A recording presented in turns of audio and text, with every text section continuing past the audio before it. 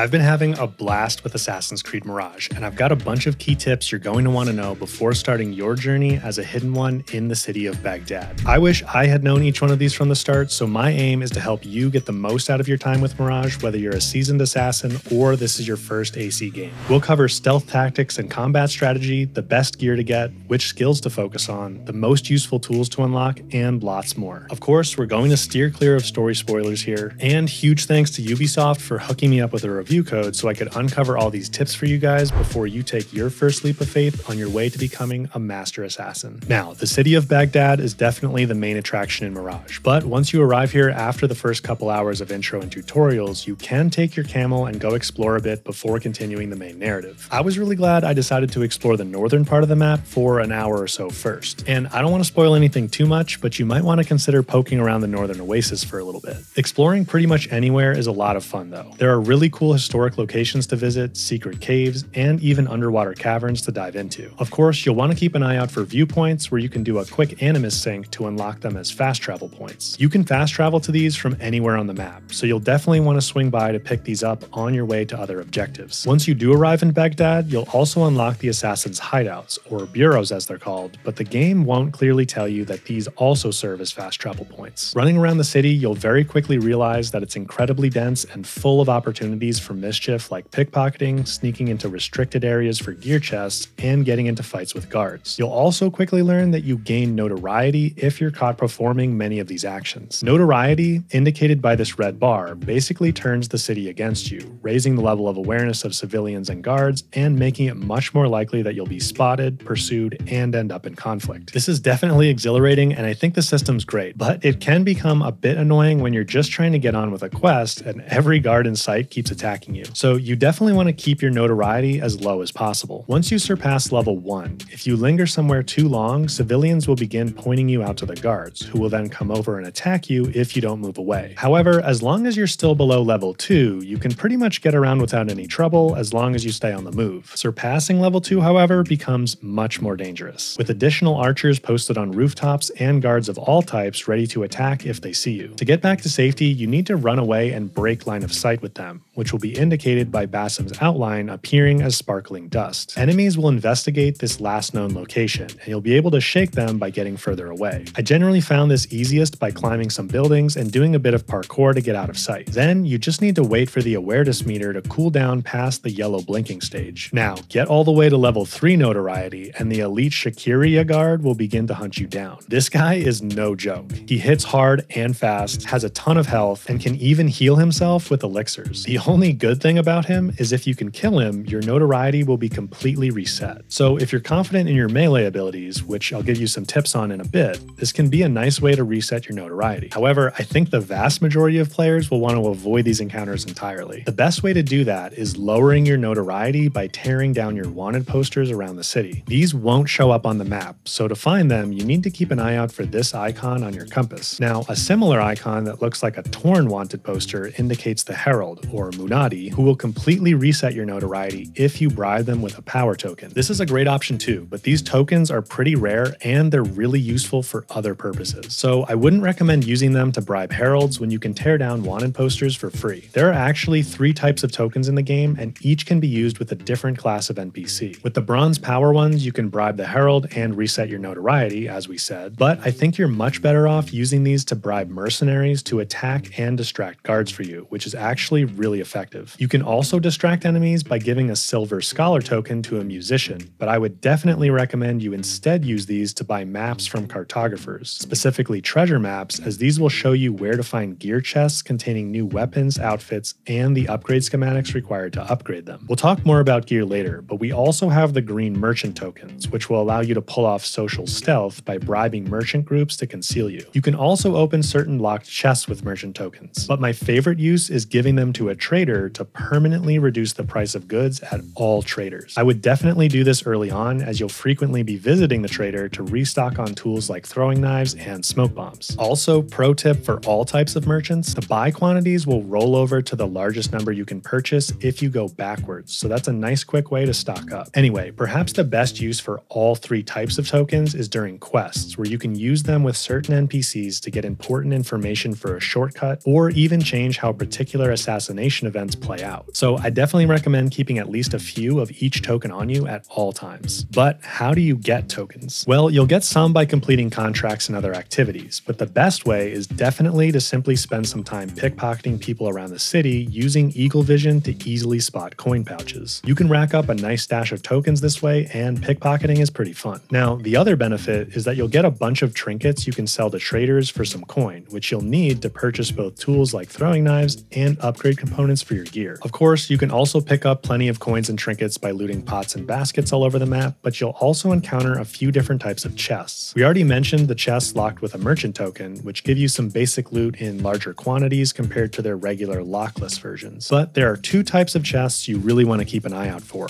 The first being these ammo chests that will give you a few throwing knives, smoke bombs, or other tools. By the way, there's one of these in each of the Assassin's bureaus, and they appear to respawn each time you finish a quest, so definitely grab that easy loot. You'll also sometimes find throwing knives specifically in makeshift targets, on tables, or stuck into things like straw blocks. These glow gold under eagle vision, and in my experience, they do seem to respawn after a little while. The other type of chest to look for are the big gear chests, which contain a new weapon, outfit, or upgrade schematic. And yes, I have tested it, and the gear locations are set. These chests are not randomized, so you can bet I'm working on a video and spreadsheet for all the gear locations. If you'd like to see that, or if you've been finding these tips helpful, leaving a like down below would be much appreciated. And consider subscribing so you can be sure to get that gear info when I have it. In just a minute though, I will give you the location for what I think is the best outfit to grab as your first upgrade. More generally though, gear chests can be a bit tricky to access. I don't want to spoil all the puzzles, so maybe skip ahead to the next video chapter if you don't want any hints here, but I'll give you just a few. You'll often need to break through some wooden lattice in a window or floor, which you can do with your sword. However, if they're out of reach, then a throwing knife does the trick. You'll also run into a lot of doors barricaded from the inside, which you can sometimes remedy with a well-aimed throwing knife through a window. There are also rubble barricades that can be destroyed by chucking one of these red explosive pots at them. And in general, don't forget to use eagle vision to scan and evaluate puzzles. In addition to enjoying the puzzles, I've also been loving the stealth focus of the combat system. The unlockable tools make stealth even better, and we'll talk about those in a minute. But early on, and honestly throughout the game, perhaps your strongest move is the instant assassination from stealth. Not only is this an instant kill for basically any enemy, but it's also a lot of fun climbing around to find cool angles to attack from. Of course, the whistle call pairs really well with this, but it's also stronger than you might think because even if guards are bunched up, only one will come to investigate. So you can easily pick them off one by one if you're patient enough. Later on, you'll unlock the Assassin's Focus mechanic, allowing you to chain a series of instant kills. You can only trigger it outside of conflict though, so this is definitely another stealth mechanic to utilize once you have it. I personally think tools give you some of the coolest and most useful options though, so I would highly recommend progressing the main story to the point where you can unlock a few as soon as you can. I've been testing all of the tools pretty extensively, and 3 of them clearly stand out as the better options to unlock first. You'll automatically get throwing knives early on, which is great because I personally think these are the most useful and a ton of fun. You can easily take out enemies at range from the shadows with these. Keep in mind that while aiming with a knife, the enemy's health bar will show how much health they'll lose when hit. You definitely want to be aiming for the head to take them out in one shot,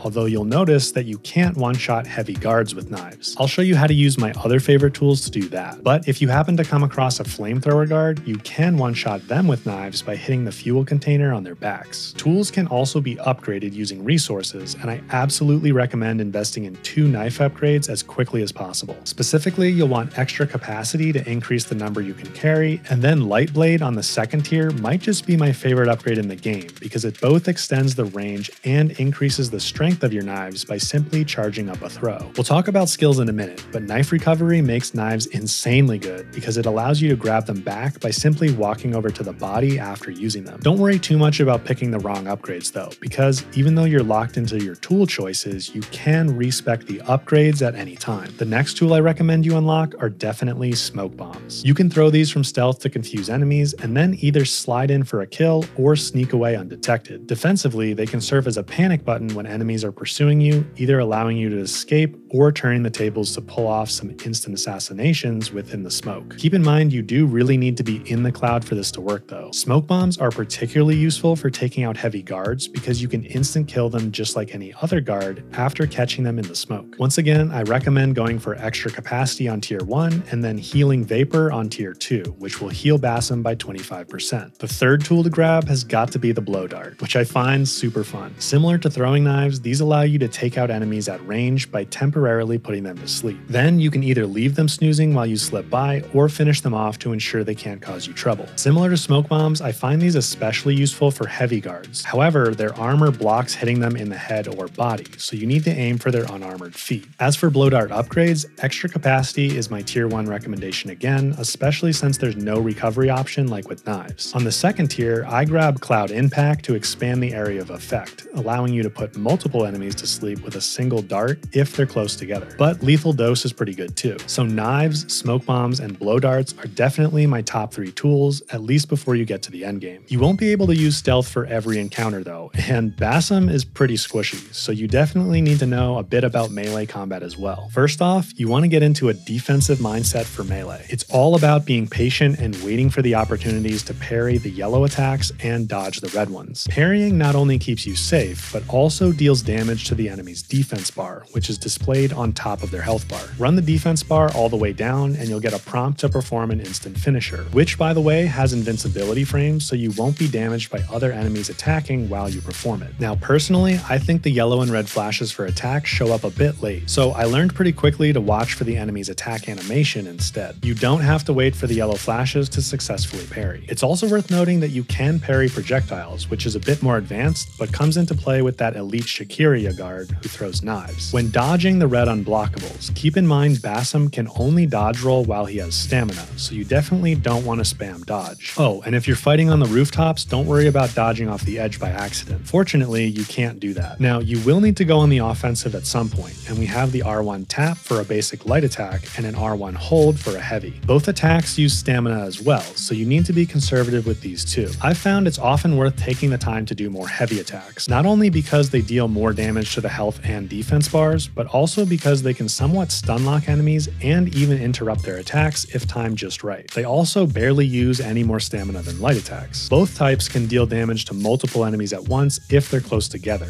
but the heavy attack also has a slightly larger area of effect. Healing is done by consuming elixirs, and these will heal you all the way to full no matter when you use them. So it's best to wait until you're pretty low on health to pop one. Outside of combat, you should conserve elixirs and instead heal by eating from cooking pots around the map. Alright, let's talk gear. As I mentioned, new gear and schematics required for upgrades are mainly obtained from gear chests hidden around the map. Maps from cartographers can uncover some for you, but you'll also come across them naturally while exploring. Definitely scan with Eagle Vision often to keep an eye out for them. Once you find one, it will show up on your map and compass as a gold chest icon. The best early sword and dagger I've managed to find are honestly the basic initiate items you get during the tutorial section, so it's worth investing in upgrades for these when you can. The sword has a perk that increases damage by 50% for your first hit after a successful parry, and the dagger gives your parries an additional 25 defense damage, which will help bring down the enemy defense bars. In fact, if you can get the dagger and sword upgraded to level 2, they'll deal enough defense damage to make the weakest enemies one-shot after just one parry. The initiate outfit is decent as well, but I'd highly recommend sneaking into the upper harbor as soon as possible to snag the Zanj Uprising outfit from the ship's puzzle room. This one will reduce how much notoriety you gain from illegal actions, which is super handy for keeping the civilians and guards off your back throughout most of your playthrough until you can get some of the endgame gear. Now, I hate to say it, but the Prince of Persia items from the Deluxe Edition, in addition to looking really cool, are actually pretty good. The Dagger of Time in particular is awesome because pulling off a parry will slow down time for 3 seconds, giving you an opportunity to get in some easy damage. The outfit has a similar perk that allows you to survive a killing blow once per combat encounter and also triggers slow-mo. The Sand Sword complements these with a perk that heals you by 20% if you manage to kill an enemy with time slowed down. Honestly though, I think it's better to combo the Initiate Sword with the Dagger of Time because you'll have an easy opportunity to get that 50% damage boost during the slow-mo. So my recommended early to mid-game build is the Zanj outfit, Initiate Sword, and Dagger of Time. If you don't have the Dagger of Time, you'll be just fine with the Initiate Dagger. Okay, now let's talk skills. You can redistribute skill points anytime, time, but I would start by unlocking pretty much the entire Trickster tree, specifically starting with the right branch that contains Elixir Pocket to carry an additional healing potion, Knife Recovery, which we mentioned earlier, Pickpocket Master, which makes it even easier to rack up tokens and loot, and Engineer, which is really good because it lets you choose a second tier 1 upgrade for each tool. The left branch gives you additional tool capacity, so you'll definitely want to pick up at least 1 or 2 of those as well. Although, keep in mind that those particular skills can't be reset. I'm thinking about doing a dedicated skills video to dive deeper into all the other skills, but after Trickster, I would start working through the Predator tree. Finally, let's check out a few settings you may want to adjust. Under Controls, there's a setting to adjust menu hold times, which is pretty nice to reduce if you want to make menu interactions snappier. I also personally like having Eagle Vertical Control on inverted. On PC, there's a walking speed setting to make Bassam walk a little bit quicker, and in the customized controls area on PC and console, you can pretty much adjust anything you'd like. I'd recommend setting Dismount Disembark to press instead of hold. This controls getting off your mount and boats, but it also controls the input for letting go of movable puzzle objects. And lastly, if you'd prefer to make things less bloody, you can find the blood effects toggle under the gameplay tab. Alright guys, those are all my essential tips for getting the most out of Mirage. I've got lots more content coming your way, and I'll throw my next Mirage video up if it's ready by the time you're watching this. If you found this video helpful, leaving a like would be much appreciated. And if you want to chat about the game, you're welcome to come hang out in my Discord server. As always, thank you for watching, and I'll catch you in the next one.